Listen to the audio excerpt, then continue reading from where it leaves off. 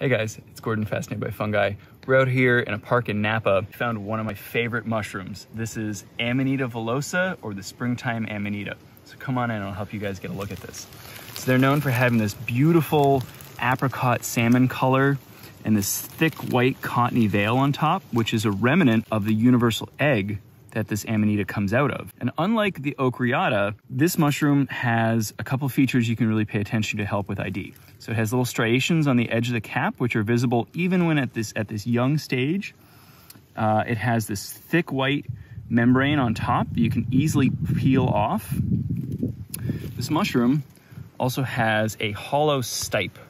So the stem inside is hollow and there's a little bit of pithy stuff in there, whereas the Amanita ocreata is completely solid on the inside. Between the color of the cap, which is this nice apricot color, that thick white membrane you can peel off, the striations on the edge of the cap, and this hollow center, along with the fact that the stipe is relatively uniform and the bottom isn't very bulbous. All those things tell you that this is a Velosa and not an Amanita ocreata. This is a really gorgeous mushroom. It's, I just love the color, but even more than the color and the way it looks, I love how it tastes. This is my favorite edible mushroom. It's absolutely amazing, just fried up in a pan. You don't need to do anything special. It's just really, really good just the way it is. Pull one of these out of the ground to show you guys what it looks like. When you are picking amanitas, it's a good idea to try to pick them from the base. So you want to kind of get a knife down into the duff and try to leverage the base of the vulva up like this.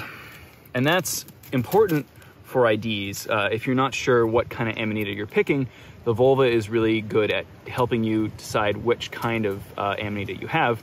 Because again, the ocreata will have a more bulbous base, as does the phalloidies, whereas in section vaginata, which are the edible amanitas, they have a more uniform stipe without a very bulbous base. So just look at this mushroom. They smell great. They've got nice little super solid taps to them. It's a wonderful, wonderful mushroom. So this is Amanita velosa, the springtime amanita. Look at this basket of Amanita velosa. It's just a basket of sunshine. Good stuff.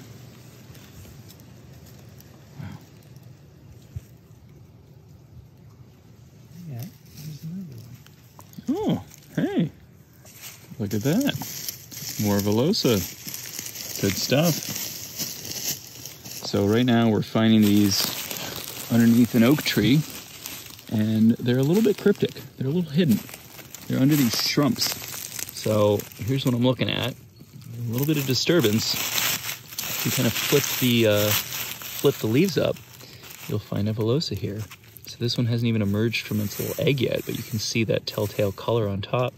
And even at this point, you can see little striations on the edge of the cap. But wow, what a wonderful little mushroom.